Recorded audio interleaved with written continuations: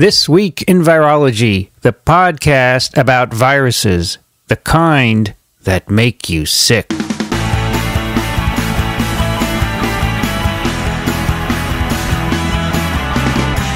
Welcome to This Week in Virology. This is episode 188, and we are recording on Thursday. It's June 14th, 2012. It's my wife's birthday today, by the way. Happy birthday. Happy birthday. Happy birthday, Doris. Yeah, I know you're upset that I'm here, but I'm not very good at keeping a calendar. I'm Vincent Racaniello, and you are listening to TWiV, the podcast all about viruses. And today we are on the road again. TWiV really gets around. Today we are in Scotland. We are at the Centre for Virus Research at the University of Glasgow. And I'm here yesterday I gave a talk here and was the recipient of a very nice award, which you'll hear about separately. And I have a crew of local individuals and one individual who's not so local, and we're going to talk about viruses today. So let me introduce our panel. Let's start with the chair or the head of the Virology Center here at the university, Massimo Palmarini. Hello. Welcome. Thank you. And thank you for having me and for allowing us to do TWiV, the first from Scotland, right? The first TWiV from Scotland. That's our fame to claim from now on. The first but not the last, right? So I was talking with Vanessa earlier, and we thought that when your new building is done, maybe we could come back and do a podcast from there. That would be great. And we'll pay for it that time, because hopefully by then we'll have some funds raised and I can bring some technicians along with us. Also joining us today, and you have to tell me if I get your titles right or not, because I got them from the website and I understand it's not up to date. Emma Thomson, I understand you're a clinical senior lecturer. That's right. Welcome. Good morning. Thanks for coming. I know this may be stressful for a lot of you, but it's really just a conversation, so don't worry about it. Also joining us today, who I understand is an honorary lecturer, John MacLauchlan. Yes, good morning, Vincent. Yep. Are you an honorary lecturer? I'm an honorary lecturer, but I also have a role here as Associate Director for the CVR.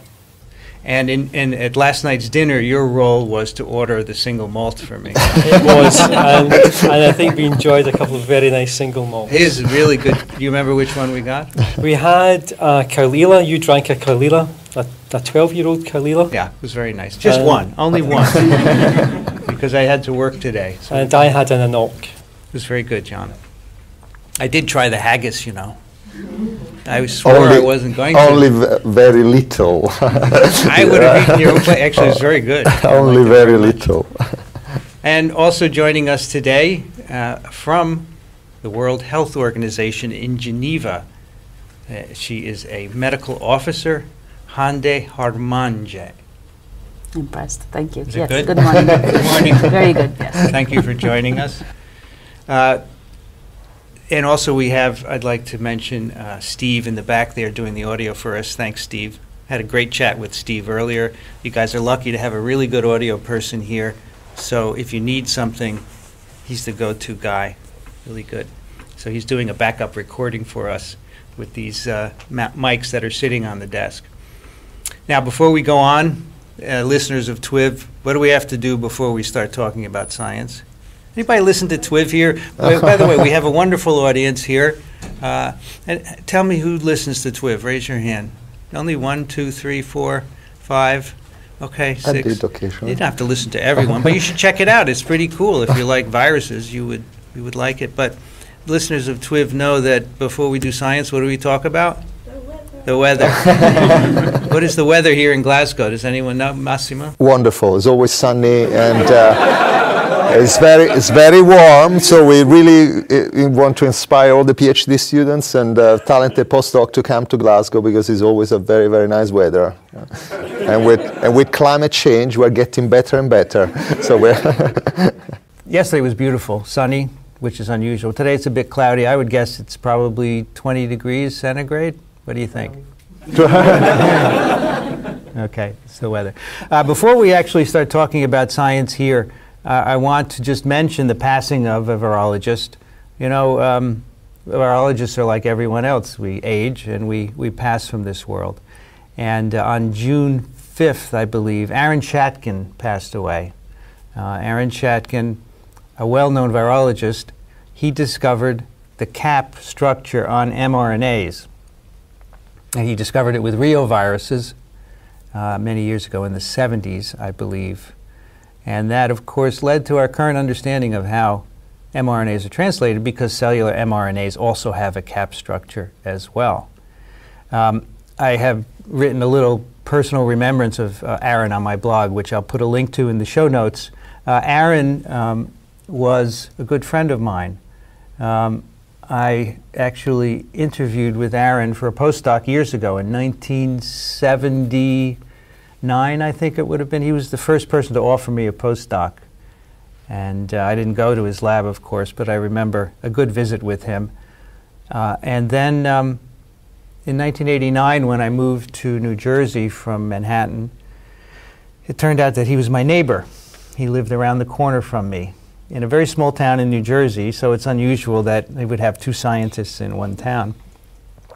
But I would often see Aaron jogging past my home on Saturday mornings. And even as little as a year ago, he jogged by and he would stop and talk. So that's Aaron Shatkin at 77 years old. We'll miss you, Aaron. So I'd like to go around and just, before we talk about science, just explore your backgrounds and how you got to being here today, not on a plane or anything like that, but just your career. So Massimo, I know you're originally from Italy. Yep. But where did you get your scientific training? I'm a veterinarian, and so I graduated in veterinary medicine in Perugia, which is a lovely medieval town in Umbria, in Italy, and then started to work in Rome, and then I did a PhD. I moved to Edinburgh to do a PhD there. Mm-hmm. I met my wife, and then we moved to the States, and I've been almost 4 years at University of California, Irvine. Who did you work with there? With Hang Fan, okay, as a cancer research institute.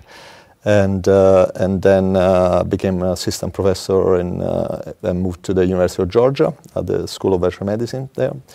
And then in the meantime, my children started to grow, and so the pull from Scotland was too strong to resist, and so we came back and I joined the veterinary school here in Glasgow as a professor.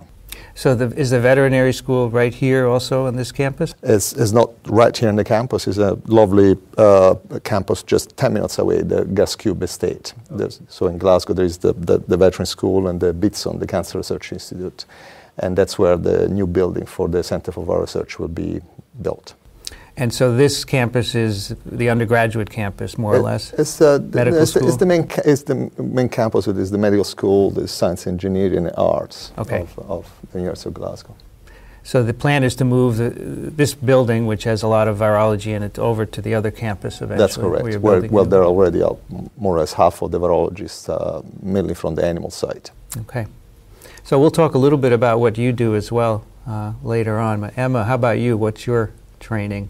So I studied medicine here in Glasgow University, and so you're born in Scotland? Born in Edinburgh. Edinburgh. Okay. I came across to Glasgow and studied medicine here, and then a science degree, undergraduate degree at the same time, and then worked for a couple of years in Glasgow as a junior doctor, and then did my specialist training down in London in infectious diseases. Working all across London at the Royal Free Hospital, the Hospital for Tropical Diseases, and then St Mary's Hospital, where I spent a lot of time working with Jonathan Weber and Janice Main and Mark Thurs at Imperial College, so St Mary's is part of that. And during my time there, I was very interested in HIV, and we noticed an outbreak of hepatitis C infection in men who have sex with men. And so I got very interested in that and found a cohort of patients, and then did a PhD using this cohort at Imperial College and then Oxford University. So co-supervised by Paul Klennerman and Peter Karianis at Imperial. And then after that, I did a year as a locum consultant down in infectious diseases down in London, along with a kind of postdoc at the same time in Oxford. So I kind of commuted lived in Reading actually, and commuted each way. And then I was offered a job at the Centre for Virus Research and came back up to Scotland as a clinical senior lecturer in October last year. How long have you been here at this centre? Just over 6 months. 6 months, oh. Yeah. Really, you've moved around a lot. You've had quite a varied training, right? Yes. Yeah, no, I think I'm lucky to have trained, I think, in infectious diseases in London. It is a fantastic place because you see all sorts of imported infections and yeah, it's been very good. And then I spent time in Oxford learning a little bit of immunology and probably discovered my main interest was actually in virology and came up here to the Centre for Virus Research. John, you're a young guy. Where have you been? Yeah, so I guess I was lucky. I was born in Paradise, so I never left it. So I was born in Glasgow, raised in Glasgow, did my degree in the city, did my PhD here in virology, and I guess life has been very good here and I never left. So I've been here for more than 30 years. I did my PhD with Barclay Clements, working on herpes simplex virus. I then continued to work with Barclay probably for about another 14 or 15 years, in fact. So I was with him for a long time. And then in the mid-90s, we were establishing a new program here on hepatitis viruses. And so myself and my colleague in the audience, Arvind Patel, we set up programs on hepatitis C here. And we've been working on the virus ever since then. And I guess I've also been appointed for my sins by Massimo to be associate director. So it means that I help him also to run the centre here. It's interesting that you were born and raised here. You're local and you're still here. But in my discussions with many of the students and postdocs over the past day, that is not typical any longer. It's more typical to move around because it's harder and harder to find such positions, right? Yeah. No, I think I've been very fortunate to be able to have a job and a career which actually has spanned so long in one institute, but at the same time has been quite varied. So I guess I started my career in the very early days of molecular biology, and I've seen and molecular virology, and have seen that as a subject really grow and develop, and all the technological advances that have come along with it. So I've been very fortunate actually to be able to stay here for so long and work with so many very, very good colleagues, very interesting people. It's good to have a perspective of a field like that. Not everyone does, and so it should be appreciated. You folks who don't know that some of you may not know that certain people have been around a long time and have a perspective. They're also they're often valuable at providing overviews. I really appreciate that, and those individuals aren't with us forever. I'm not saying you're going to pass away, but you have to take advantage of them. One thing I always wanted to do with Aaron Chatkin was record a podcast with him and talk about the early days of discovering a cap, and I never did. So I regret that, and I have made it an effort to try and record as many as I can with people who have been around a while. Hande, where have you come from to be here today? You're the one person I really don't know on this panel, so this is going to be totally exploratory. It's going to be exciting for you. Okay. I work for the World Health Organization in Geneva, Switzerland, now in the Global Hepatitis Program. But before I came to Geneva, I worked in my home country in Turkey as a university professor in public health, and my background is a medical doctor and specialist in community medicine and public health. I held a sort of a double appointment at the university at that time for about almost like 18, 19 years. I had the teaching hat and research hat, but I also had more public health hands-on field work hat, where I had to I had the responsibility of running as deputy health director the health services of a municipality in Istanbul with about 500,000 inhabitants, 16 health centers, family planning clinics, etc. So that was where I got most of my public health experience. And at one point in my life, it was like 2003 or something, I received a phone call from a colleague working in WHO who asked me to do a consultancy for him, and that's how my contact with WHO began. I worked as an outside consultant for about 2.5 years, traveling all over the world, setting up a training network for them and with them, of course. And then there was a job opening, I applied, and I got into the system in 2005. First in the Department of Human Resources for Health, and then I moved into the influenza program, the global influenza program, where I worked for about 5 years. We went through the pandemic together, and now that the hepatitis system, the unit is established, I asked to be moved to the hepatitis program, and I was given that opportunity. Now I'm the global hepatitis program since December 2011. So when was the hepatitis program established at WHO? December 2011. Just December? Yes, it's that's very correct. new.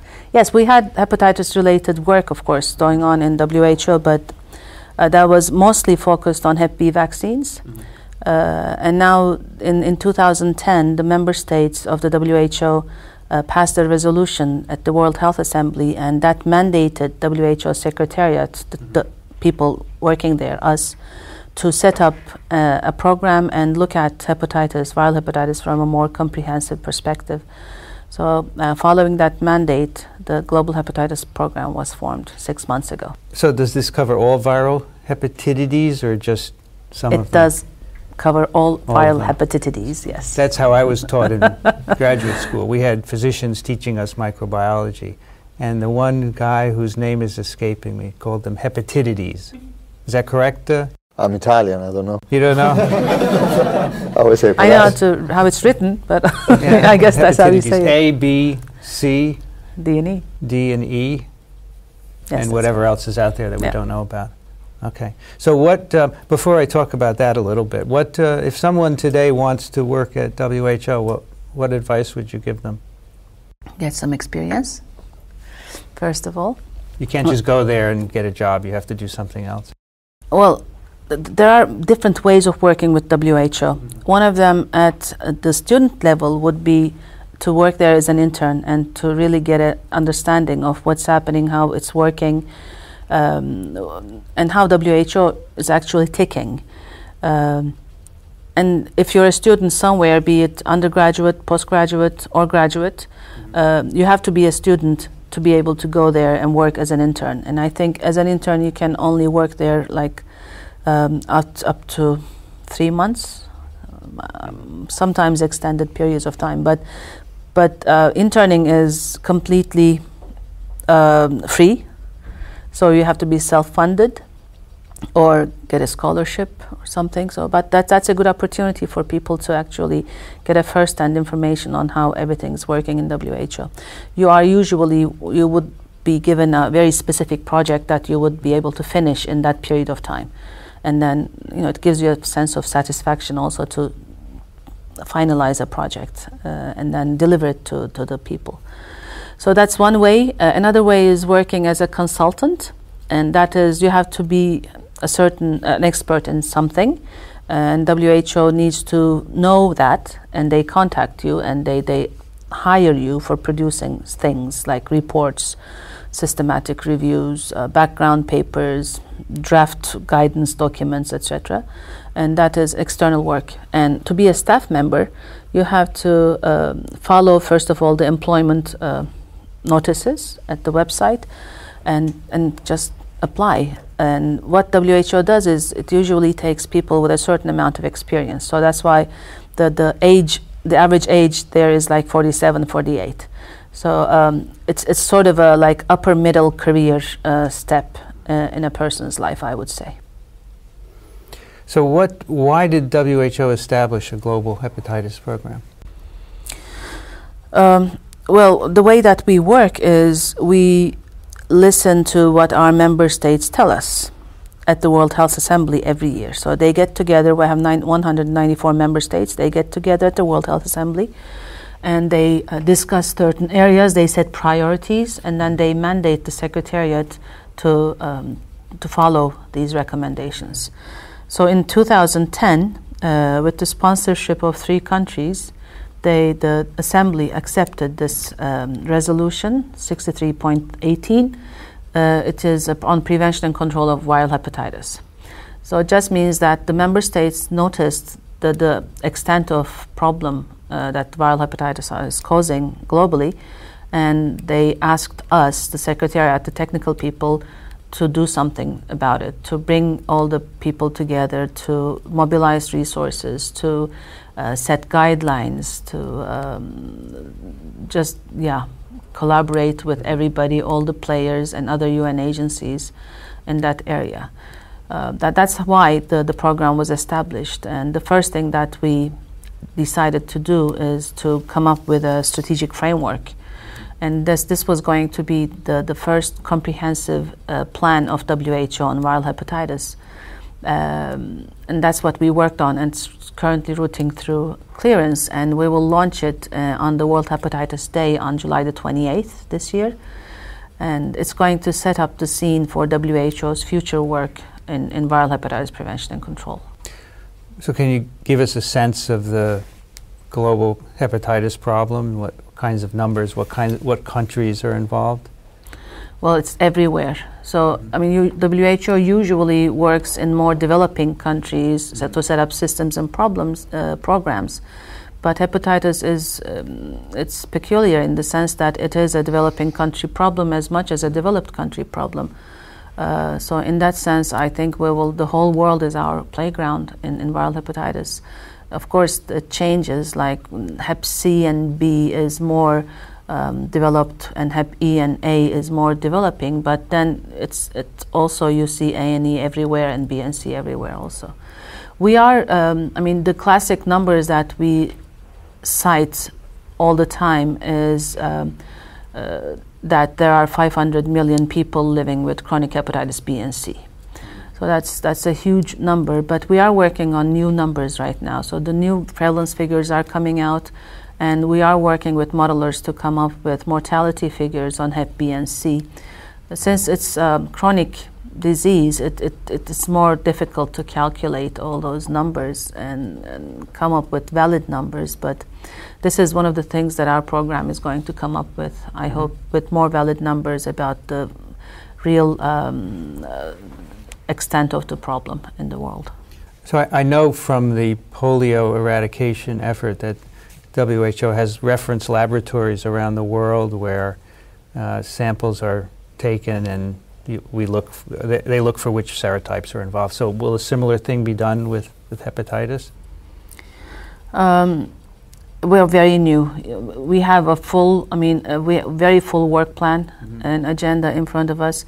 We will need to work with laboratories, definitely. There's a lot of issues that we have to work around diagnostics, the virus itself, and all that. But we haven't yet started specifically working to produce reference laboratories. But what WHO does is we work with centers of excellence globally, and some of them become collaborating centers for us. So we are actually looking to create and to encourage people to become partners with WHO in all areas related to viral hepatitis, and also to become collaborating centers if they wish to take that. It's a very official position with WHO to become a collaborating center, and it is people sign contracts. It's like a contractual agreement, and you promise or you commit to undertaking activities with and for WHO during the designation period. And we are certainly looking into ways of increasing collaborating centers in viral hepatitis, and that is one of the reasons that I'm here in Glasgow, to see if we can actually partner up in viral hepatitis. So there's a substantial Hep C presence here at the Institute, right? Yes. Yeah, and so that's something you're going to explore to see if you can. Definitely, Perhaps yes. these two individuals who are with us today might be involved as well, and others. Where we're looking for more and more partners. I mean, we cannot do this alone. Even if we are 50 people in WHO, which we are not, we will need people to work together. It's a huge problem, and we will need to work with many people. Massimo had mentioned that there's a problem here in Scotland with Hep C, right? That's right. That's right. I think the incidence of Hep C in Scotland is higher than the rest of the UK. Maybe you got better figures. Yeah, it is higher here in Scotland than across the rest of the UK. That's primarily because we have a problem in the intravenous drug user population. And so in Scotland we have probably approaching 40,000 to 50,000 people who are infected. The real problem that we have is we don't know exactly how many people are infected. And this is the real difficulty with hepatitis C, is diagnosis of infection. It's very often been referred to as the silent epidemic, and I think that's a very apt title for this type of viral infection. So here in Scotland we have a problem. Here in the city we also have a particular problem. The real sort of centre for, I would almost say, hepatitis C infection in the UK is in Glasgow in many respects. And again, this is a problem with the intravenous drug user population. But across the UK, in total we maybe have about 250,000 people who are infected. And again, at the moment we only know of about 100,000 who carry or have been infected with the virus. So even in a developed country, there are clear problems of identifying those who are infected, and that clearly then leads to difficulties further down the line when these people are diagnosed, because very often by that point they've reached a stage in the infection where disease has developed, and that makes them more difficult to treat. And also it makes them more expensive to treat, because very often they require more hospitalisation, for example. So really trying to diagnose is a big issue. Trying to diagnose people early on when they've had infection, which means that you can treat them much more earlier.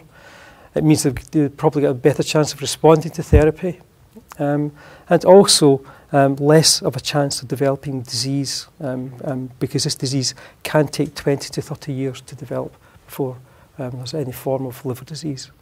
So how is the infection diagnosed at the moment? What is the test? At the moment the test is by PCR primarily, but also by We tend to screen with an antibody, third generation antibody test, and then back that up with a PCR test. Using serum, I presume, right? Using blood. serum, yeah. Although there's been a recent initiative to screen intravenous drug users in the Scottish population by using blood spot testing, where they just, it's done in the community rather than patients having to come into hospitals, which is often a problem with intravenous drug users. Trying to get them to come in is difficult.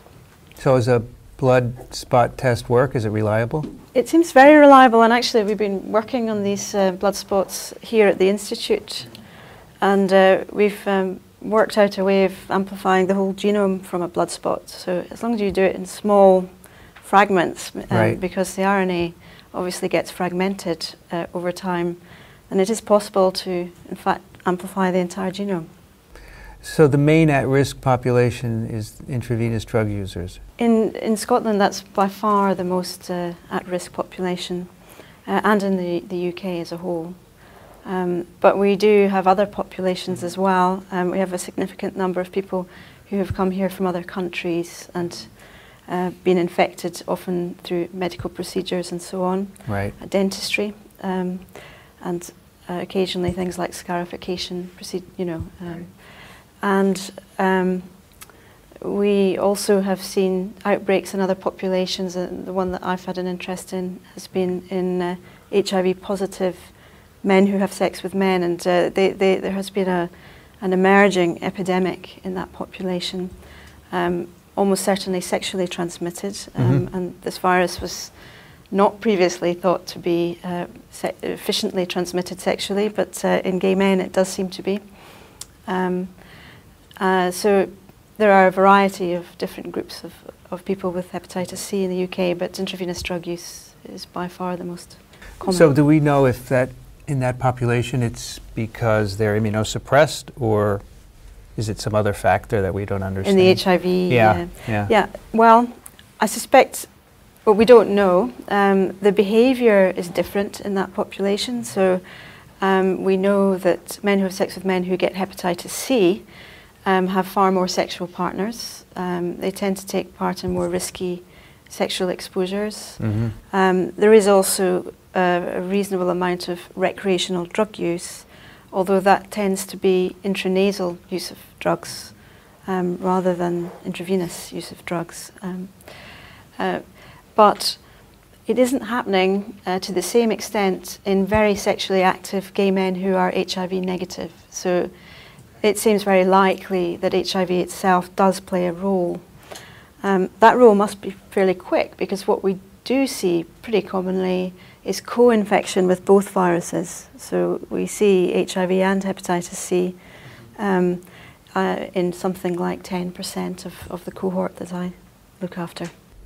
So are these individuals on triple therapy, for example? Yeah, so basically this group of people have a high CD4 count. The median CD4 count is 500. About 50% of them are on highly active antiretroviral therapy. 50% are not, because they don't need it.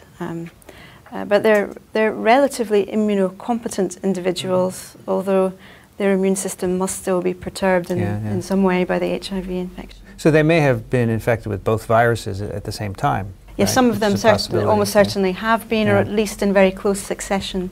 Yeah. So do you treat the hep C infection in these individuals? We do, yes. So we tend to try to get the CD4 count, if they do have a lower sort of CD4 count, up to at least 350, because interferon lowers your CD4 count by an average of 140, so we don't want to push people into the danger territory. But yes, we do treat them, and we try to treat them early, because these guys have been picked up during early infection, and the likelihood of cure or sustained virological response is much higher during early infection. So we have a success rate in the cohort that I still look after down in London, and also I have patients now up in Glasgow as well. We have a success rate of around 80%, which is considerably higher than you would expect in patients who had chronic infection. How do you treat them for hep C? We give them dual therapy with pegylated interferon alpha and ribavirin. There is a question about whether we should now be giving these patients triple therapy with the neuroprotease agents. However, the success rates with those are probably equivalent, although we don't, at least in chronic infection, we don't know if giving those during early infection is likely to increase success rates. I suspect it is in those patients who have genotype 1 infection. And then there are some many new antivirals in the pipeline as well, which will be released in the coming years. Yes. I think that's very exciting. I think as a clinician treating patients for hepatitis C, we struggle often with using interferon in patients because of its toxicity profile. And there's now evidence, at least in HIV uninfected cohorts, that newer agents can be used even without interferon therapy. And I think that is probably the most exciting development. However, these studies of these newer agents, so there are polymerase inhibitors, there are NS5A inhibitors, etc. These have not been studied extensively in HIV-positive populations, and we don't know yet what interactions there are likely to be with highly active antiretroviral therapy. So that's a good question. If you had, let's say we have in the future 10 antivirals licensed for hep C, to use these on AIDS patients, would that require another clinical study to make sure there weren't adverse effects with antiretrovirals? Yeah, I think so. Yes, I think that's very important, and I think we need studies looking at the levels of drugs and interactions and so on in healthy volunteers as well, before we fully understand what we're likely to do to patients who have both viruses. Is this co-infection, HIV, hep C, in other parts of the world as well? Yeah, I mean, we would estimate, I think, and I'm sure you'll correct me if I'm wrong, but about 10 million people around the world Dual infected. Will be dually infected. But there is the possibility of eradicating hep C from these people, right? There is, yes, but it's expensive. Yeah. Prohibitively expensive, I imagine, in resource-limited settings. Well, the countries that have money should pay for this. We should. Right. There's no doubt about it. We can do that. But let's say, cost aside, in theory, if the drugs work, the virus could be eradicated because it doesn't integrate as does HIV. Because there we don't know how to eradicate infection yet, right? That's correct. So there is hope for both treatment and possibly, I think perhaps an even better advance would be a vaccine for hepatitis C, but we're much further behind with that. Yeah, but there have been patients infected with hep C whose infections have been removed by antiviral treatment so far, right? For sure, yes. So that can be done. Yes. Although, I mean, there is evidence actually that if you have a sustained virological response and you eradicate the virus, there may still be a very small amount present in the liver. However, that doesn't seem to cause clinical problems. So effectively, you can cure this. And we actually have an email later about vaccines, so maybe we'll talk about that then. But just using antivirals alone, I asked you this last night, could we eradicate hep C? So hep C only infects people as far as we know, correct? Yeah. There's no animal reservoir, so that's one of the requirements for eradication. Then the other requirement was limited number of serotypes, because that's if you use a vaccine, you have to have a limited. And so for polio, there were 3 serotypes, so that fit the bill. So for hep C, could you eradicate with just antivirals? Theoretically. Doesn't grow resistant. Yes. The virus mutates very rapidly. It's an RNA virus, and almost as soon as a new drug is released, resistance mutations are reported. For monotherapy, right? Not just for monotherapy, but for people treated with 3 agents. We do know that there are resistance mutations circulating in people who've had triple therapy. Triple therapy of the protease inhibitor, ribavirin, and interferon. But what we don't know is if we have 3 novel antivirals, and not including interferon and ribavirin, which seem to be the weak part of the therapy. If you have a protease inhibitor, a polymerase inhibitor, NS5 inhibitor, say, maybe then the mutation rate would be manageable. Because with HIV, that's the case, right? Sure, yes, that's right. So certainly, but I think it would be unwise to not to expect the virus to mutate, and for resistance mutations, almost certainly will start circulating. So if we have a big armamentarium of antivirals like we do for AIDS, then we do a triple therapy, and if you have resistance, then you change the combination. So that's a good argument for having many anti-hep C drugs, right? I can't imagine full eradication without a vaccine, though. It is theoretically possible. But yeah, it's theoretical, but it's difficult and expensive to use just antivirals. And it's really, if you have a vaccine, you shouldn't depend on antivirals, right?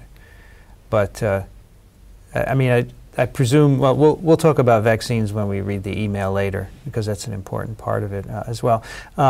The other thing I wanted to ask is, so if someone has AIDS, should they be automatically screened for hep C? Yes, because the route of transmission is often the same, and people acquire both viruses in the same way, so yes. Okay, then there's a population globally that is not at risk for intravenous drug use. They don't have AIDS. They're the other people who may acquire hep C by other means. But you don't pick that up until it's clinically apparent, right? That's right. So the majority of people around the world have chronic hepatitis C infection. And as John says, it's a silent epidemic, and in HIV positive people, it's a sleeping dragon waiting to rear its head, because we're now getting very good at treating HIV, but hepatitis is now overtaking AIDS-defining illnesses as a cause of morbidity and mortality in HIV-positive populations. So we really have to look out for hepatitis viruses. In fact, in the U.S., I know it's an article on this, Hep C is now eclipsing AIDS as the main cause of death by infectious disease. And so that signals that we need to get moving on that. So we have a good Hep B vaccine. And so how does WHO use that to deal with Hep B globally? Well, the Hep B vaccine has been, WHO has been promoting it for more than 20 years now, I believe. And there isn't any country in the world that hasn't taken it into its immunization schedule. Now, what WHO is doing is to try to push for the birth dose. So giving children the first dose of the Hep B vaccine in the first 24 hours of life. Mm-hmm. And that is for mother-to-child transmission. So that's the current strategy. That's what it's pushing for currently for Hep B vaccine. It's interesting. We've discussed Hep B quite a bit on TWiV, and we often have email from people asking why they should immunize their kids with Hep B vaccine, because many people don't recognize the importance of immunization and the possibility of transmission. And we have told them that it can be, obviously the disease can be very serious, but you don't just have to work with or be in a healthcare setting to be immunized, right? There are other risks as well. Oh, definitely. John, according to your website, you work on 4 different aspects of Hep C. Mm-hmm. And I don't know if those are all correct, but maybe you should give us a sense of what you work on. What are the important problems that you work on with respect to Hep C in your lab? So in my lab, I'm a molecular virologist. I'm not a clinician. I'm a scientist. So I have various areas in hepatitis C that I'm interested in, primarily using the in vitro systems that we have, which we know do not tell us the complete picture in terms of the natural progression of infection, but these are the best models that we currently have. So I study the core protein, which is the one which forms the capsid, and that has an interesting property in that it binds to these structures called lipid droplets, which are storage organelles in the cell. And hepatitis C is rather unusual in making use of that type of organelle. It's always been thought that these organelles are relatively inert and don't do very much, but in actual fact, more and more they've been recognised as important players in the life cycle of the cell. And there are more viruses now which seem to make use of lipid droplets in various ways. Are these lipid droplets in all cells? They're in most cells, not in all cells, but there's probably lipid storage in most cells. But in particular in liver cells, you do find that there are storage organelles. And does the virus induce their formation or increase their number in cells? Yes, it's thought that the virus does increase their number. I mean, one thing that we see in natural infections, so hepatitis C exists as 7 different genotypes. And in particular in genotype 3, and we see a lot of genotype 3 infections in the UK. Almost half of our infections are genotype 3. And that causes a condition in patients called steatosis. Now we see steatosis with other genotypes in people who are infected, but in the case of genotype 3, it looks as though the virus itself causes this steatosis, which is lipid accumulation in the liver. And that then can actually lead or predispose patients to then developing liver disease.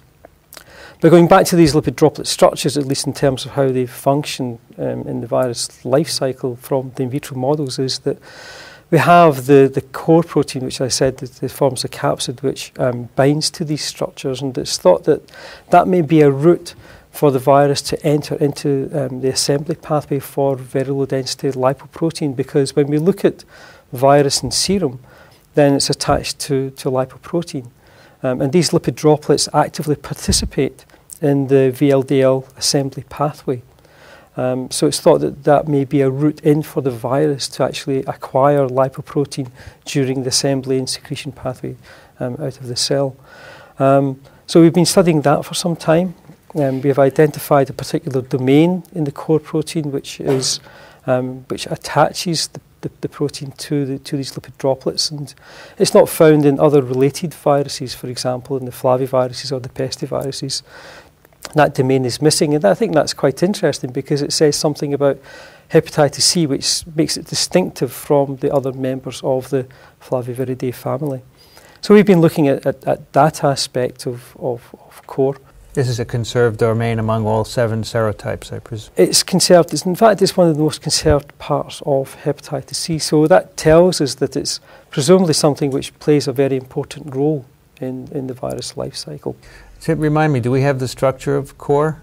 We don't have the entire structure for core, but we now have good evidence on the structure for this domain in core which attaches the protein to droplets. So it's composed of 2 alpha helices which are amphipathic in nature, and it's thought that the hydrophobic residues in those helices are responsible for attaching core directly to lipid. I presume they're on the surface of the particle, right? Yeah. So they're on the surface of the particle. So they probably interact with the phospholipid layer which coats the surface of the lipid droplet. Can you alter this sequence and look at the consequence on infection? Yes, you can do that with the in vitro models that we have. So we have done quite a lot of work, as have other groups, on making mutations in this domain and then looking at the effect that has on targeting and then on assembly and release and production of infectious virus. But we've also been looking at making more subtle changes which not only change the targeting of the protein but also change the dynamics of the protein on the surface of the droplet. One of the other things that interests me is the movement and the dynamics of proteins and RNA, for example, in cells. So we've been able to make very subtle changes to this domain, which do not change the targeting of the protein, but change the mobility of the protein on the surface of the droplet. And that's something that we can follow using biophysical methods combined with live cell technology.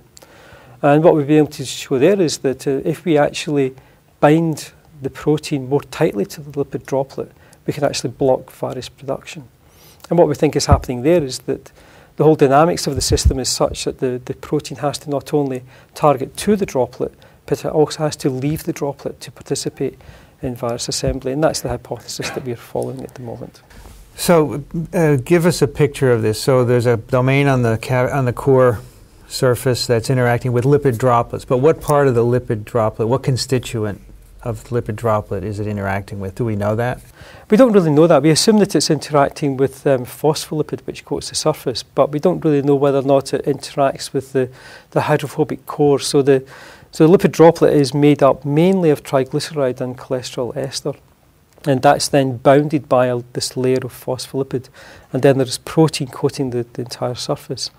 So we don't know whether or not those interactions extend much below the phospholipid layer. We think there possibly might be some interactions, but it's important to maybe consider that this interaction with the lipid droplet surface by this domain really seems to sit on the surface, so we don't know just to what extent it penetrates into the core.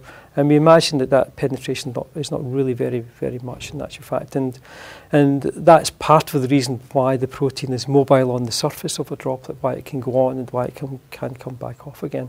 Again, if you bind too tightly to lipid, then you probably restrict movement and mobility. So you said the lipid droplets are also coated with protein?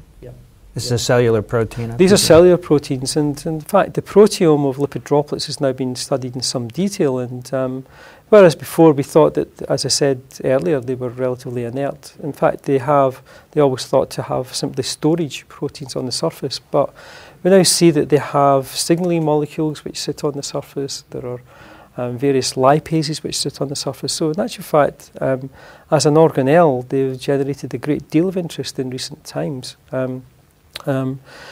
Partly because they're involved in disease, apart from hepatitis C, they're involved in other diseases as well, but also because they seem to play an important part in some of these signaling pathways also in the cell. So none of those lipid droplet proteins interact with core? From the data that we have, we haven't seen interactions, but some other people seem to have identified interactions, but it's not something that we've been able to verify from our studies. So is the genesis of these droplets in cells understood so that you could interfere with their production and see the effect? We don't understand so much about how they're formed. We thought that they're created at this small endoplasmic reticulum where lipid biosynthesis takes place. We're not really quite clear about just exactly what the root of their production actually is. So in that sense, we don't know a huge amount about just exactly what it is, the processes involved in their formation. Sorry, I can't remember the second part. So can you interfere with their formation? So that's something that we've been working on. So there are various drugs, some of them which are now entering clinic, which actually interfere with enzymes, for example, which are important in the production of lipid droplets. We know something about that. And if you interfere with those enzymes and block the production of lipid droplets, then you block production of the virus. And there's some papers which have been published looking at that. We're also looking at some compounds which affect some of the core components of lipid droplets. So, for example, blocking the triglyceride biosynthesis pathway and the effect that has on virus production. And what we see is that definitely does have an impact on the amount of virus which is produced. And these drugs don't have side effects? Well, some of the ones that we are using in our in vitro studies do. And in actual fact, the pharmaceutical industry, in some respects, sort of turned its back on some of these compounds in the past, but many of them are now going back into the clinic again. So I think this is potentially another route for trying to treat hepatitis C infection. At the moment, we have these directly acting antivirals which target the viral proteins themselves, but clearly targeting host processes is an alternative route. And the advantage of that is that you then do not have the same problem with developing resistance mutants, which you do have with directly acting antivirals. So I think that in terms of the spectrum of drugs which might be available in the future, we don't only have to think about those compounds which directly target viral functions, but we can also think about those which will target some of the cellular functions.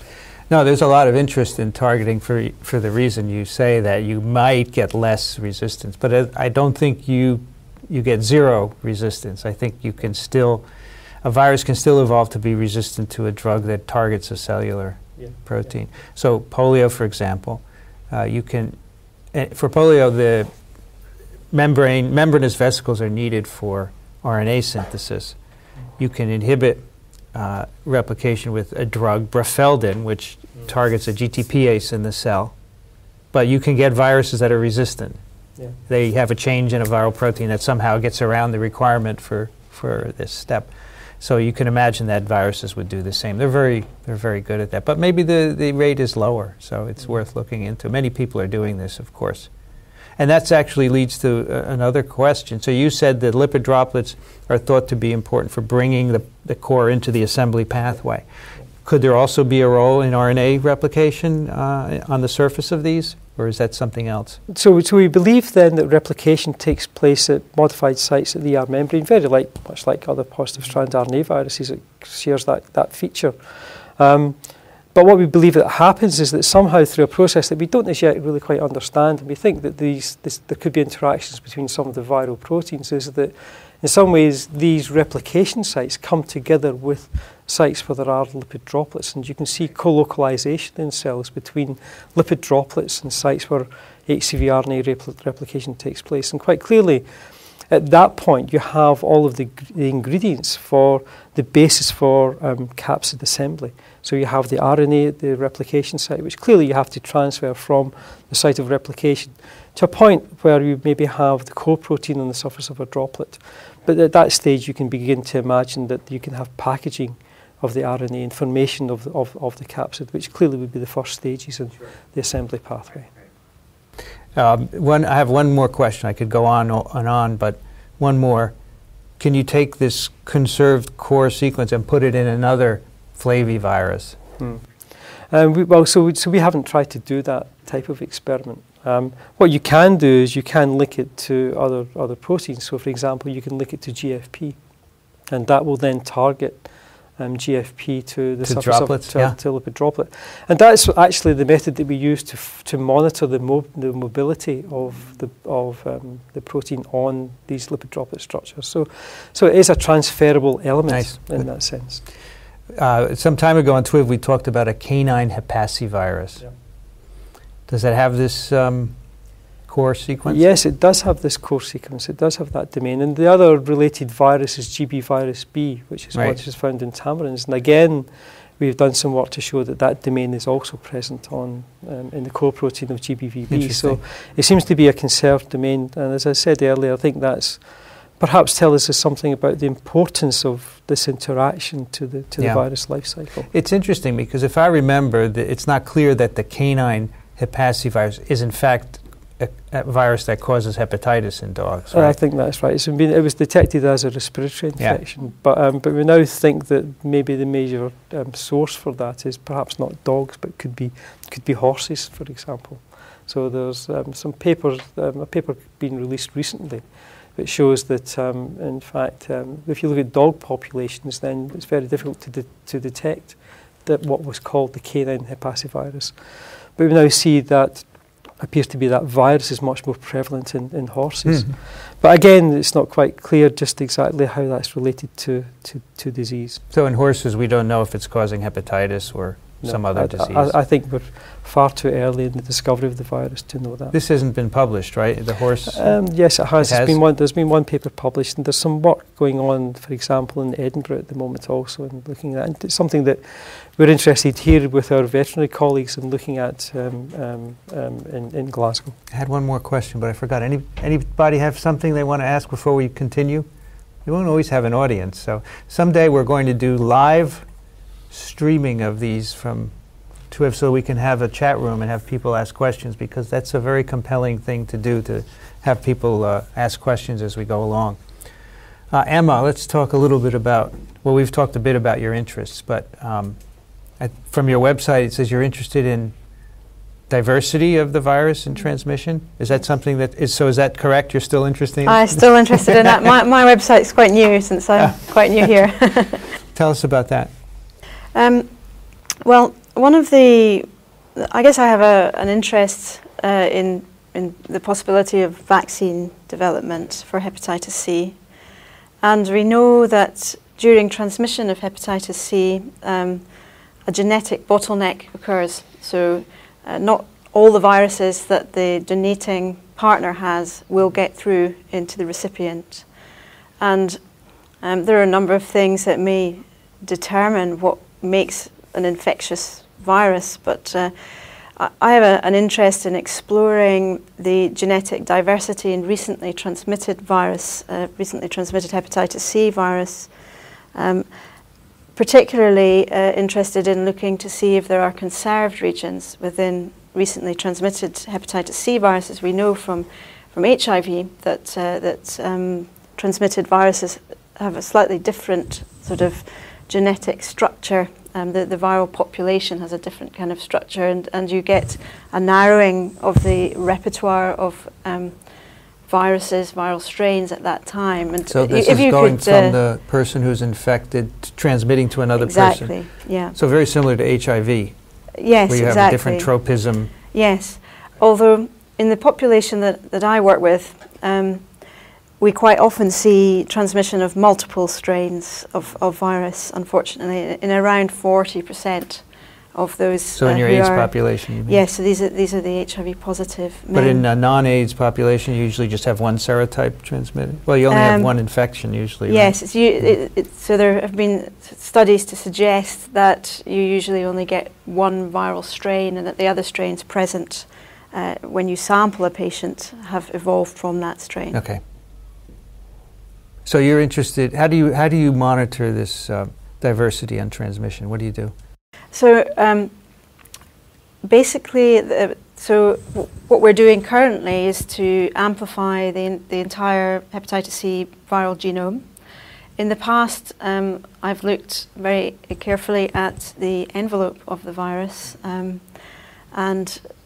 we looked at correlating the diversity in the viral population. So when you get infected when you have an infection with hepatitis C, you don't just have one virus, you have this what we call a quasi-species, which is a population of viruses. And what I've been interested in is correlating that quasi-species diversity, particularly concentrating on the envelope, with outcome, so with either evolving spontaneous clearance of hepatitis C associated with the emergence of an immune response, or with evolving progression to chronicity. And what is quite clear is that the quasi-species repertoire narrows during early infection in those patients who develop spontaneous clearance, and the lucky 15 to maximum 50%, different populations of individuals, 15% in my cohort. These are not being treated with antivirals? These are not being treated with antivirals, so that these are people who are raising an effective immune response against the virus. So what you see is a very rapid sort of narrowing as of the repertoire as each different strain is eliminated by the immune response. In contrast, in evolving progression, what you see is a very rapidly expanding population of viruses. But one of the things about the way that hepatitis C evolves is, which is different from HIV, is that we see strain switching. So at different points over time, we may see a different strain. And these strains can disappear from plasma at any one time point, and then they seem to re-emerge at a later time point. And the likely reasoning for that is in part that the virus probably compartmentalizes in different areas of the body. So the virus replicates in hepatocytes, but it may be that there are different colonies within different bits of the liver. And also we know that the virus can replicate in extrahepatic sites, so within white blood cells and also in the brain. So it could be that if you could sample these other sites, because it's easy to get blood and to do that, but if you could sample hepatocytes, you might find these populations which disappear in blood, they're still present there. Yes, I suspect that is a large part of the explanation for what we see as the virus evolves. But we can't just go and liver biopsy patients regularly because of the risks to the patient. Right. And of course we don't have an animal model. No, we do have the chimpanzee model, and the variants seen in the chimpanzee model in the liver do not always reflect what is seen at any one time point in the plasma. So you mentioned in this study you're looking at envelope sequences, right? And you do deep sequencing so you can look at the diversity? Yes. So one of the things we've been working on in my patient population is trying to identify when you get what appears to be an entirely new strain at a later time point, is whether that is reinfection with another hepatitis C virus, or whether this represents a minority variant which was always present but compartmentalized or just present in very low level. And deep sequencing is allowing us to explore that. Previously we'd used cloning techniques, and we tend to just pull out 20 viruses at a time to sequence with that technique. But using deep sequencing, we can go down to into the thousands at any one time point. How would you tell if a new variant emerging was from the host or from some other infection? Because you don't sample other than blood, right? So you want to know when you see a new variant emerging in the blood, you would like to know if it's another infection or it's just from a compartment. Exactly. No, that's exactly right. How would you tell? So one of the things we're doing is looking at PBMCs, so white blood cells, to see if the viral strains there are different, and they are. And it's likely that that they pop in and out of those. We can't look at the liver easily, although one of the projects that I'm working on now is looking at paraffin-embedded liver biopsies, which have been taken from patients before the diagnosis was made.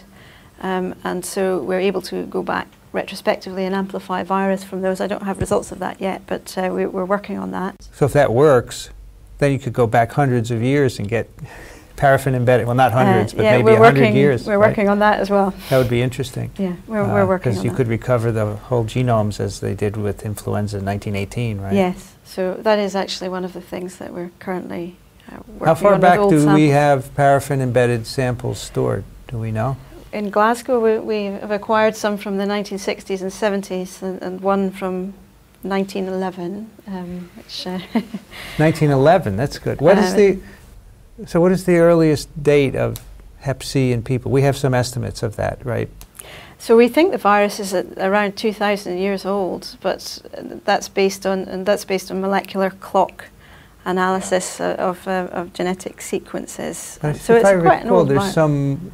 There's some evidence linking it to 30s and 40s in humans, some emergence, right? Yes, so there have been expansions of the virus, and this again is based on molecular clock information.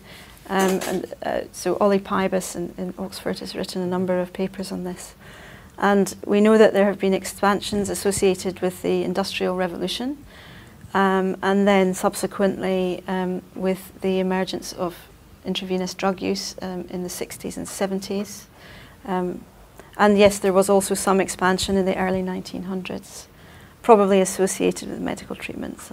Yeah. It would be interesting if you can get virus out of those sections, because then that opens up a lot That would be very nice. of archaeology that you could do. And if anyone would like to send me liver biopsies from a long time ago, we'd be happy to look at them. I'm sure they exist somewhere, right? They must, because it's quite an old technique. I mean, they were doing lung sections in 1918, so it must at least be there, if not earlier. So that would be very interesting. Now, when you deep sequence viruses, say from blood of a patient, how many different viral sequences can you detect in a given sample, roughly? So the deepest that I've gone down to is 30,000 at any one time point. And I chose to look at a patient who I knew was co-infected with two viruses, genotype 1 and genotype 4, to see how many variants there are. And basically around 15,000 of each were, a bit less, about 12,000 of each were either one genotype 1 strain or one genotype 4 strain. But there were hundreds of minority variants present. And that's presumably part of the quasi-species, right? It's not the whole. You can't get the whole quasi-species for technical reasons, I think, right? Yes, so one of the problems we have is that we still, up until recently, have had to use PCR-based techniques to amplify the virus. Right. And that biases, that biases. Yeah. So you get a certain sort of sampling window, but not necessarily a view of the whole viral population. Right.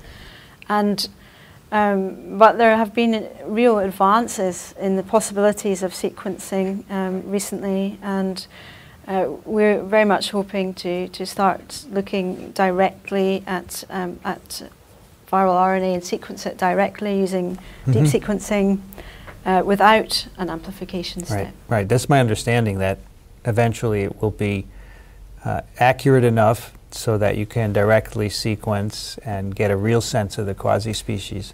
Yeah, I think that would be fascinating. Virus, how many different virus genomes are in there? We have a theoretical idea, but it would be nice to see them. And it would be nice to compare data that's been put together through bias techniques, PCR, cloning, etc., and compare that with direct sequencing of and then once you can do that, you can look in patients and get a real idea of what's happening. So have you also looked at the effects of antiviral treatments on the populations? So I have looked at the likelihood of response to treatment based on prior quasi-species diversity, and quite clearly, and this is not something that's we've had it in abstract form but not published yet, but there is clearly a big difference in diversity, and so if you have a much larger diversity, then you're much less likely to respond to treatment. And other people have shown that in other populations. And you can also look at the emergence of known resistance. So I think this was something that will be very, very interesting, and looking at the emergence of resistance at time points in patients on therapy, I think will be very important, because You would hope that if you were using a triple therapy-based regimen, that even if there are 1 or 2 variants which carry a protease inhibitor resistance mutation, that they'll be knocked out by interferon and ribavirin. So I think what will be interesting is to look and see if these populations emerge over time under the positive selection pressure of treatment. Right. So one final question. Is it possible to have an at-risk population that you could sample periodically and detect a new infection and track it from the very first days of infection? With hepatitis C infection, yeah. So the HIV positive cohort that I work with, that is something that we have done because these guys they come in regularly for follow-up for HIV, and so we store the blood samples for up to 10 years. So we're able to go back retrospectively and identify the exact point of infection. So that's why that population has started to answer questions about early hepatitis C infection in general, and not just in HIV, in the context of HIV. Looking at at-risk populations for hepatitis C is something that we're trying to establish here in Glasgow, because we obviously have a lot of incident infection and largely an intravenous drug user population. But the challenge is to manage to follow up these patients. And I'm aware that in the States there have been some studies, recruiting patients by, paying them $10 or whatever to come in and just have a test, and then over time you can get a population of people. It's very interesting. I've heard a number of AIDS clinicians talk about their cohorts, and they get very dedicated cohorts who are interested in helping, everyone. So they come in rather regularly and have samples taken, and that's what you really need to do this. Yeah, I think it's a great cohort of people to work with. Yeah. They're young, relatively healthy, interested, right. And a very well-read, largely, population of people, and so, yes, they're often philanthropic as well, and very happy to take part in studies. Do you think it would be possible one day if deep sequencing were perfect and we could identify the entire quasi-species, to see at day 0 someone who acquired a quasi-species, and you could find out who it came from, because every one would be unique, right? Yeah, I think that would be really interesting. And I think perhaps the best way to get a handle on that would be to know who the donor was, because you might see HLA-related footprints in the sequence. And it's likely that there will be signatures associated with that one patient and with the donor. Because now already in HIV cases, criminal cases, you can do that, right? I mean, the problem with those, there have been prosecutions based on phylogenetic evidence and in HIV, and obviously the risk is there that we might start getting prosecutions in people with hepatitis C also. The problem is that as technology is now, we can't tell if a virus, which is exactly the same as the virus from the person who's given it to the recipient, has gone via another person. Sure. And that's an important caveat to state, I guess, in a court of law. Right, but currently, but the techniques will improve. Yeah, I think so. I think there's the possibility that will happen. I mean, people talk about the implications of genome sequencing for insurance and healthcare and all of this, but someday we will, when you go for routine checkups, you'll also have your virome sequenced. And that information might also be used at some point because this will be in a database, and they can match up donors with people who are infected and could have various implications. So the science, as it improves, goes way beyond just research. It's really interesting. Forensic epidemiologist.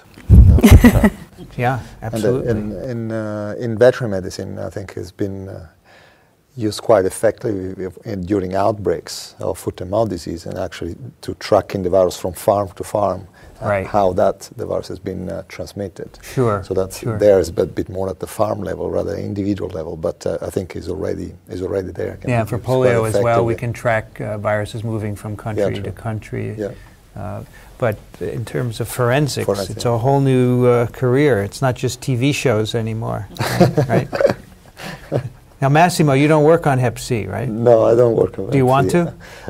No, I'm very proud of the people that do the job in the center, so they don't need me. Can we talk a little bit about your very interesting sheep retrovirus? Yeah. Because we've never talked about this on TWiV, and I don't even know how to pronounce the name. That's jaagsiekte, I think, but probably if there are TWiVs that from South Africa or speak Afrikaans, Right. might not be happy with my pronunciation. So I spoke with Megan Shaw a few weeks ago. Probably some people know Megan, right? Yeah. And she pronounced it perfectly because she's from South Africa, but I can't reproduce it. So, so this is the retrovirus that you first worked on with Hung, is that right? That's right. I did my PhD, and then I moved to Hang with a piece of tumor, and to try to get an infectious molecular clone that we did. So you had, as a PhD student, studied the tumor in sheep. Yeah, we're studying differentiating at the time the difference between exogenous and endogenous viruses. So the sheep are these exogenous viruses that can be transmitted and induces lung cancer. And then, but every sheep in the planet has equivalent of these viruses in their genome, and these are endogenous viruses. And over the years, we studied both exogenous and endogenous viruses. And so the exogenous virus is transmitted, and this causes the lung tumor. That's right. And its interesting feature is that is a unique among all oncogenic viruses for having a structural protein. So the envelope protein of the virus is actually a dominant oncoprotein. So simply the expression of the protein within the cells causes cells to transform. Only the envelope gene. Only the envelope. And this is, from the evolutionary point of view, for a virus, is very interesting, because how can you have a virus that from the moment expresses a lot of protein that it needs to then make viral progeny that transmitted from animal to animal, how can it happen and then induces cancer and kills its host. And so we studied for a number of years this, and I think we figured out how that works. You want to know how, yes, right? how does it work? Yeah, sure. So can you do you yeah. need the nucleic acid of the envelope or just the protein? Is that sufficient? You need the nucleic acid because you need to have abundant expression. It's not just a single hit. So you need to have abundant expression. That's how the virus actually flies under the radar in terms of in sheep. So the virus can infect a lot of different cell types, but only in the target cells for transformation is where the virus is expressed at its best. And that's where it's able then to transform it. So normally, the virus can infect several different types, but there is only a window of opportunity for the virus to infect the cells that can be transformed. And this window of opportunity is either in a lump, so when the lung is basically growing and you have progenitors of a particular cell in the lung, there's the type 2 pneumocytes that are dividing. So retroviruses, most retroviruses except HIV, need cells actively dividing. And so when in a young lamb, these cells, there are these progenitor cells dividing, and then the virus can get in, and the virus actually transforms these cells, but it's quite slow in inducing a full-blown cancer. And when you have the cells transforming, so they carry more virus, and there's more virus that is released, and it's released through the respiratory route, and then probably how it's transformed. So this is one window. So is transformation required for this sufficient spread? We think that probably helps to amplify for sure. We think that we kept a sort of artificial flock for some time, and without full-blown clinical disease, we still could see transmission of the virus. Some investigators seem to show that it can be transmitted through the milk as well, from mother to lamb.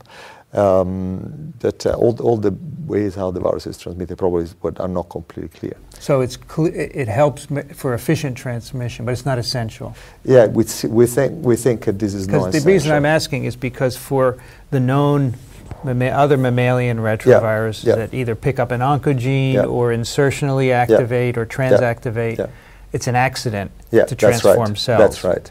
And so here the accident is not the integration event, but the accident is the infection of these target cells for transformation. So this happens, again, I said, when the animal is young, or if there is a concomitant infection with other bacteria, other viruses, parasites, then there is the cells that are there is a damage in the lung, and then the progenitor cells start to be activated to repair this damage. And there again, there is the opportunity for the virus to enter these cells. So that's how it's been then the virus and host co-evolved.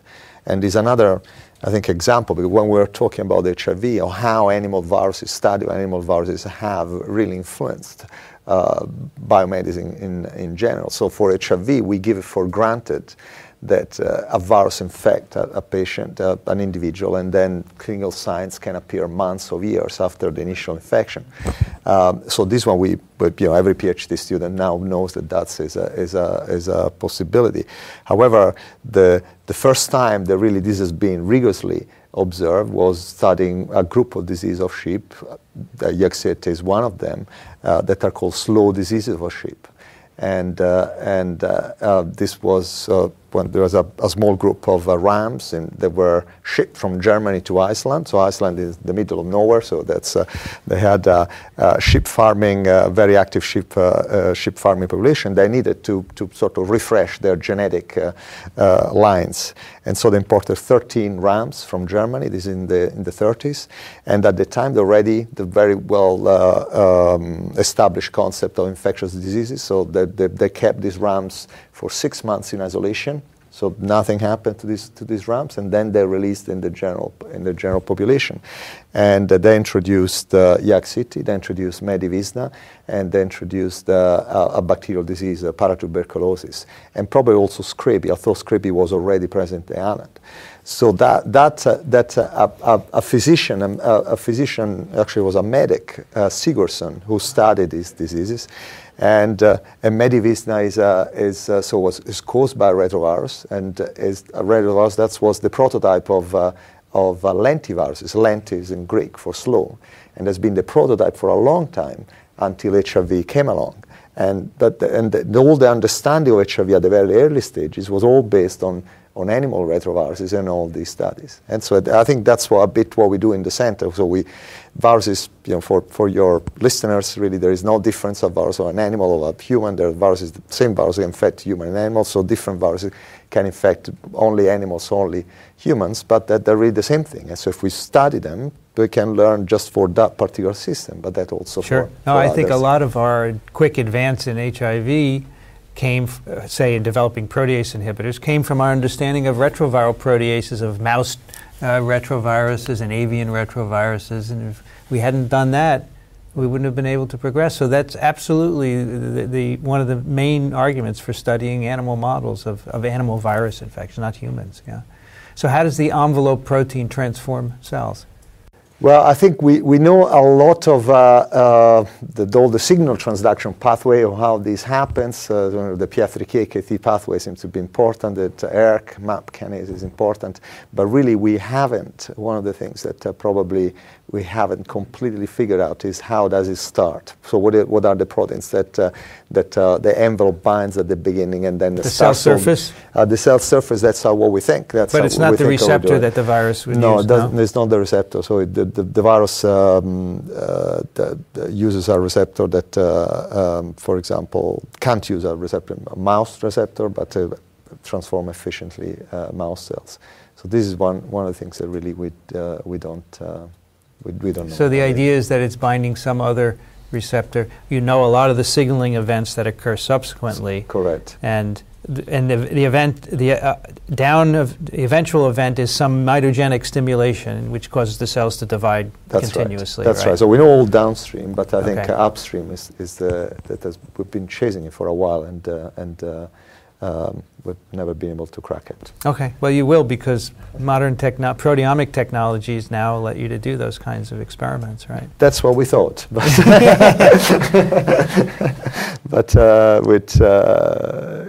guess with membrane proteins is a bit more complicated than we've been.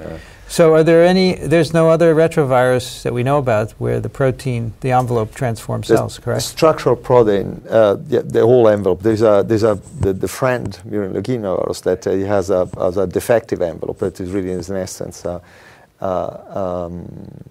as a transduced oncogene, really. But that's the main one. All right. Very good. Well, I've always been fascinated by the sheep retrovirus. And I think that's a great example of how we need to study what animal viruses do to animals to get some insight. Now, one of the important parts of TWiV is our audience, and they always send us emails. We get several every day, and we read them on each episode. I want to read a few just to give you a sense, and I also picked some that I thought might be relevant for our panel today. And the first one is from Katharina, who writes, I know that TWiV 166 was specific to a possible therapeutic agent against Hep C, but I was wondering what difficulties are preventing the development of a viable HCV vaccine. Do you think that the determination of the transmitted/founder HCV viral sequence is necessary for vaccine development, or are there other factors in HCV vaccine development that need to be worked out as well? So she could have been right? You sent it. Yeah, I said that earlier. The false name. Your middle name is Katharina. We have a great audience in TWiV. We really do. Yeah, I think those questions that's really relevant, and so I think there are a number of problems with developing a good vaccine for hepatitis C. The first of which is the variability of the virus. And I mean, it's even more variable than HIV is. You have something like 10 to the 12 viruses produced every day. There are 6 to 7 genotypes. So it's a tough target to get a vaccine which must incorporate either that it must incorporate some way of inducing cross-reactive immune responses. We know that in hepatitis C infection, probably the B cell response and the T cell response are important in limiting infection, but the B cell response tends to be targeted against envelope, which is very variable and can be very specific to one individual. So choosing to vaccinate in that way is probably not going to be successful. Therefore, looking for a vaccine which can induce T cells is the challenge, really. At least part of the challenge. I think you're going to have to induce T cell responses as well. What we know about T cell responses and immunity to hepatitis C is that those responses in people who spontaneously clear the virus must target multiple areas of the virus. They also tend to be restricted by your HLA type. So there are all sorts of complications and reasons why a vaccine is going to be difficult to develop. I think I have to advertise Ellie Barnes and Paul Kleineman's advance with the adenoviral vaccine that they've developed in Oxford. This is basically a vaccine which is based on adenovirus 6, which is a rare virus of humans, and chimpanzee adenovirus 3. And so the non-structural part of the hepatitis C genome is put into this virus. And we know that in healthy volunteers, this appears to induce very strong T cell responses. It's a genotype 1b strain that has been used. But I think there are two things that seem to be encouraging.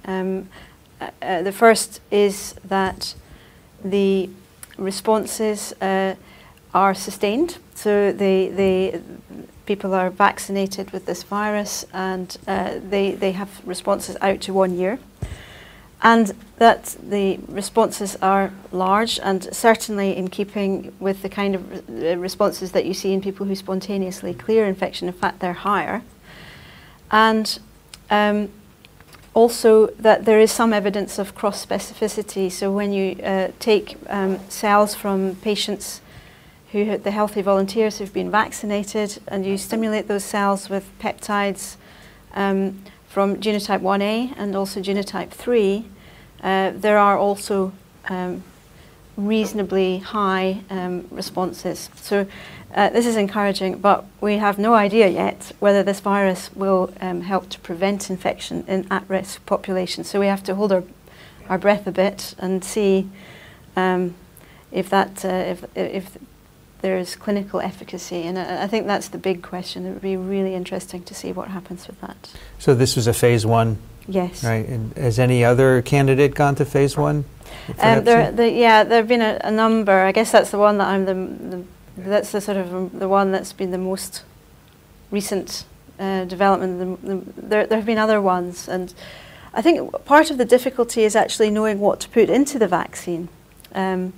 Because, for example, putting core into the vaccine may not be a good thing, and we know that people who have immune responses directed against core in certain studies have been shown to be more likely to progress, actually, rather than to clear the virus. And so trying to pick out those bits of the virus that are going to be protective is really important. And I think the question about founder viruses is really, the second part of that question is quite critical, because if we do find that there are conserved regions that can be used in a vaccine which are immunogenic, then those would be the regions to look at. And your studies that we talked about earlier are addressing that, yes, so right? I'm planning to look at that. All right. The next one is from Ming Yi, who writes, in TWiV 177, when talking about Schmallenberg virus, this is for, I think you're interested in Schmallenberg, right? It was mentioned that the presence of virus in livestock has not affected livestock consumption, and that farmers do not need to notify authorities if a deformed animal, possibly as a result of the virus, is born. This strikes me as a risky policy, as we do not know if the virus would mutate and be transmitted to humans. Therefore, I was wondering when and how the governments decide on policies to regulate the sale of livestock when an unknown virus is involved. Wow. This is a regulatory issue which I have no idea about, but maybe you have some thoughts. Well, I think the regulators in general, as a general statement, will get involved. They get always involved, but will put restriction in an infectious disease of livestock for two reasons, I guess. One, if there is the pathogen is risking to spread into the general population of livestock and create big problems, so outbreaks of, for example, foot and mouth disease and major problems, and therefore there has to be in place a strong policy control to avoid the spreading of that disease to different countries or within that country. So that's one case.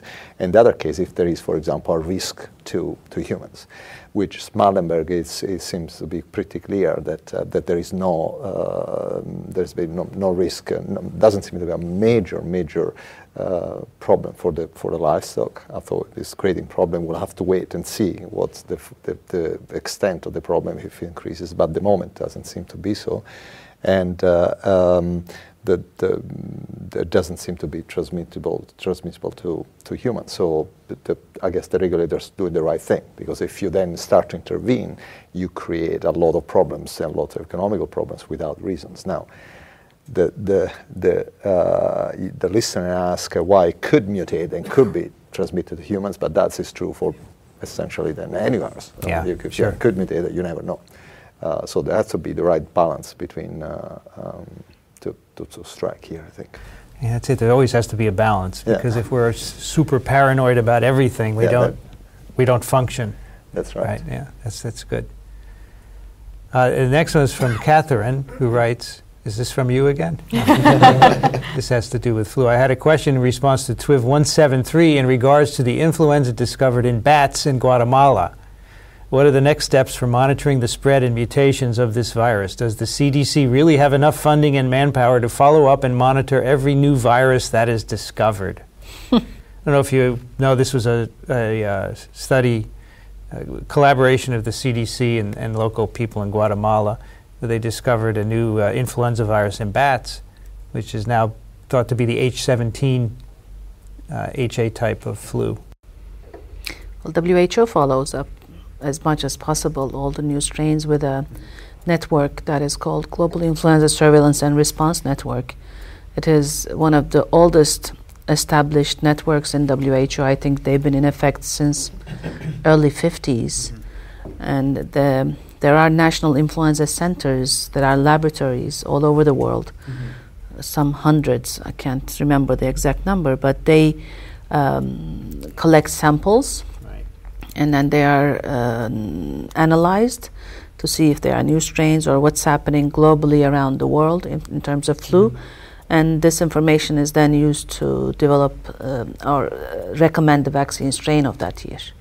So, it's not only CDC, but CDC is one of the reference laboratories of that network, the GISRs, collaborating with WHO on that. So I think they are pretty well covering. So if this, would this bat flu sequence be told, would these laboratories, these collaborating labs be told to look for this if they found it in a human sample? Anything that is new is communicated among these people and groups, so they have a very good collaboration with I think they have 6 reference laboratories around the globe and some hundreds of national influenza centers, so they communicate very well.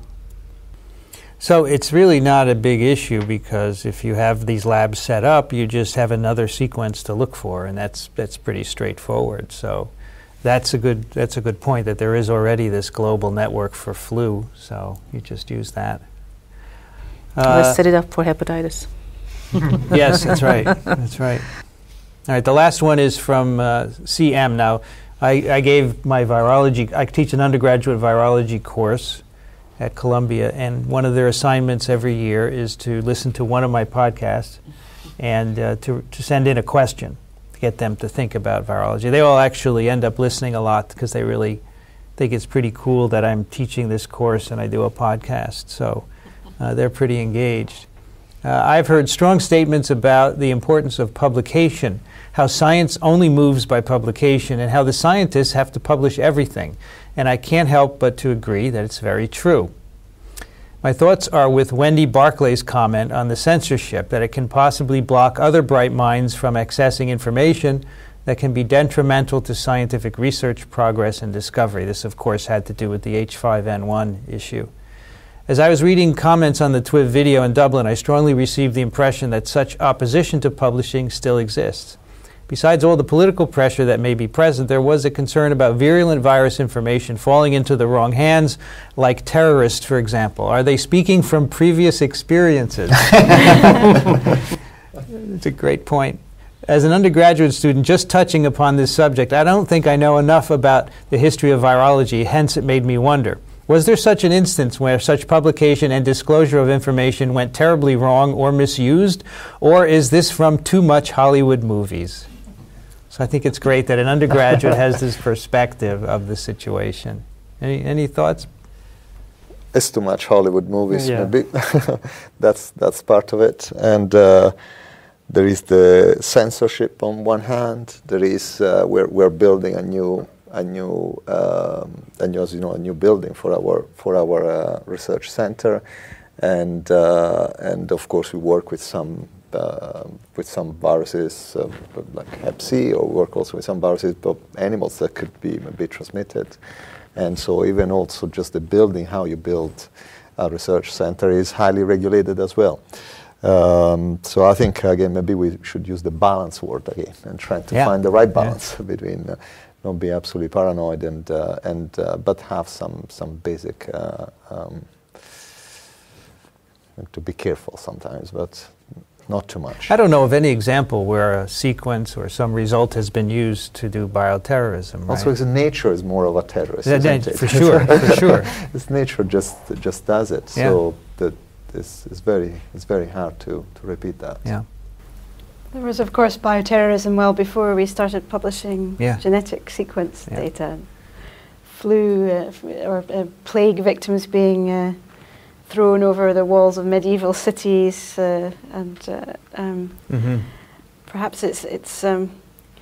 perhaps you don't really need the genetic sequence of flu to consider these act. And Yeah, I think that if you wanted to use a biological agent, you would use an existing one, plague, for example, or some others. But modification, I think, is so iffy. The H5N1 is a great example. I mean, we have no idea how this virus would behave in people. It's a ferret passaged virus. So yeah, I think the likelihood, I think when you do terrorism, not speaking from experience, but the terrorist wants whatever they're doing to work, and there's too much uncertainty in biological terrorism that I don't think it's a good choice. I just think it's a threat, in that we respond to threats by spending a lot of effort and money. But you have to balance, I think, and I think the terrorists' weapons that work, the bombs and the guns, we should focus on. And the biological agents, I think there's more benefit from publishing than to worry about bioterrorism. Unfortunately, at least in the U.S., we have a huge anti-bioterror establishment now. People get PhDs in this sort of thing, and there are entire departments of universities devoted to this. There are departments in the government which spend lots of money on this. And I personally think it is a lot of misguided effort, because although it's fine to be careful, I think it's very unlikely that anything will ever be done. This is my own personal opinion. I think we're pouring money that could go into basic research into things that are not useful. But, I've spoken out about this, so I don't need to belabor the point. I think the other thing is we've now had genetic modification of viruses for well nigh 40 years. And through that process, as far as I know, we've never accidentally produced any very dangerous pathogen, because it's always highly regulated. So even by accident, we haven't created anything either. Now, in my experience, every time you modify a virus, you attenuate it because you're introducing changes that you want for your particular, you want to modify core protein, but they always end up attenuating virulence because nature hasn't selected for these in animals. You can never say it won't happen, right? That's the problem. There's little possibility that it might, and that's what people grab onto, unfortunately. But that's because we're not balancing properly, I think.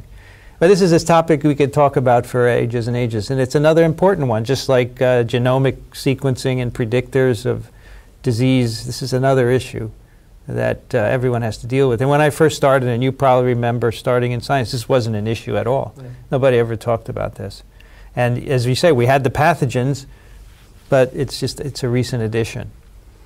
All right, the other thing we do in TWiV is we do a pick of the week. We pick something in science that we think would be of interest to our listeners, and I have one today. I've been on a kick about microbial art the past few episodes of TWiV. So last week I picked the website of a painter in Virginia who does watercolors with a microbial theme, and I saw her art at an exhibition, and in fact I bought one of her pictures, and you saw it yesterday in my presentation.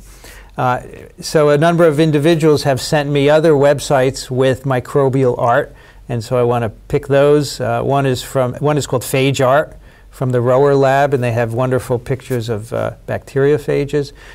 There's a virologist in the U.S. who makes virus beads. So you sew beads together, and she makes virus particles out of them. So there's a web page for those. And then there's another page at ASM for Phage Art as well. So I'm collecting all of these microbial art sites on a web page, virology.ws/art. And I think it'll be interesting to see how many artists are inspired by microbes of all different sorts. Another way of bringing microbiology to the general public. We also do a listener pick of the week, and this one is from Judy, who writes, "To our TWiV leaders, if you have a Mac with apps, please go to the App Store and download Cell Images. I think you'll have a great time going through them." So this is a little app that's full of images of cells. It's pretty cool. It's free. So thanks for that. One other thing, I listened to your show on science reform with interest, but I have one request. Please do not ever apologize for having the passion and the integrity to follow your avocation of science or writing or fishing. So many of our students are lost because they do not see people who have that sort of devotion and caring about their career work, and our kids need you to be role models. You do the TWiVs out of love of the subjects. You take thoughtful and justified stands on controversial issues, and you are willing to share yourselves and your somewhat twisted humor with your audience. In short, you are good people who care about your work and your world. Please don't stop. You are allowed to toot your own horns about this. As they say, it ain't boasting if it's true. And Judy is a high school teacher in California who has written this to us numerous times, and she says, P.S., thanks for my professional development. So she says we help with her professional development as a high school biology teacher. We help give her ideas about what to talk about. So this is great that we can provide a resource that can be used at that level as well. So that is TWiV 188. We do this every week, and we put the episodes on iTunes at twiv.tv and at microbeworld.org/TWiV. We also have a fan page on Facebook. It's facebook.com/thisweekinvirology, and many of the photos I've taken during my visit here in Glasgow will be there to see and to show the world what virologists do when they visit. Look like. And look like as well. Yes, you have to see what we look like. We also have an app that you can use to listen to the episodes on your iPhone or Android device. That's at microbeworld.org. And of course, we love getting your questions and comments. Please send them to twiv@twiv.tv. I want to thank everybody for participating today. Massimo, thank you so much. You're welcome. Appreciate having me here and allowing us to do this as well. Emma Thomson, thank you. Thank Pleasure you. talking to you, with you, and about your work. John MacLauchlan, thank you very much. Enjoy your whiskey. I don't have any. I can give you some. But thanks for introducing me to a new one last night. I appreciate that. And from WHO, Hande, thank you for joining us. Thank you. as May well. I just say one thing before we Absolutely. close? We have a listserv at WHO and for the Global Hepatitis Program, and anybody who's interested in knowing what WHO is doing, we send out regular emails to this listserv, about one every 2 weeks, so it's not going to clutter your mailboxes. If you want to subscribe, you can just send an email, write subscribed in the subject box, the email to hepatitis@who.int, hepatitis@who.int, and we will put you on our listserv, and you will be informed of what WHO is doing on viral hepatitis. Very good. I'm going to do that right away. Thank you. Excellent. I also want to thank Steve for helping out with the audio. Thanks very much for backing me up there. And anything else? What did I forget? Thanks to the audience. Thank you for coming today. I appreciate it very much. I am Vincent Racaniello, and you can find me at my website, virology.ws. You've been listening to This Week in Virology. Thanks for joining us. We'll be back next week. Another TWiV is viral.